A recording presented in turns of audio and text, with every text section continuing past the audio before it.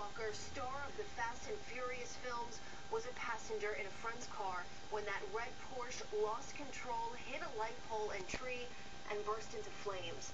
Pictures from the scene show the extent of the impact and the damage. Walker going to a charity event in between filming his latest movie. He personified young Hollywood with matinee looks and an action-packed resume.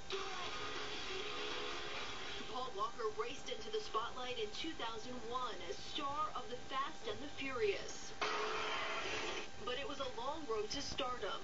Born and raised in California, Walker had been in front of the camera nearly his entire life, appearing in commercials as a toddler, TV as an adolescent, and supporting movie roles as a young adult.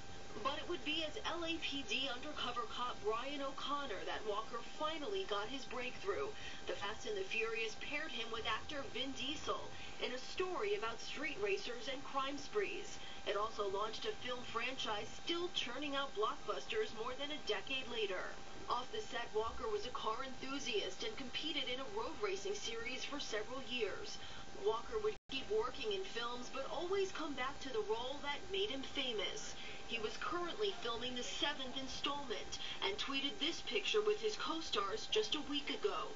Saturday night, his team posted on his Facebook page confirming the actor's death in a car crash, writing, "It is with a truly heavy heart that we must confirm that Paul Walker passed away today in a tragic car accident while attending a charity event for his organization, Reach Out Worldwide.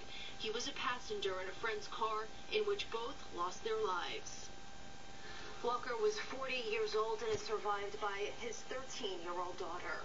One person is dead and another is facing serious charges tonight after two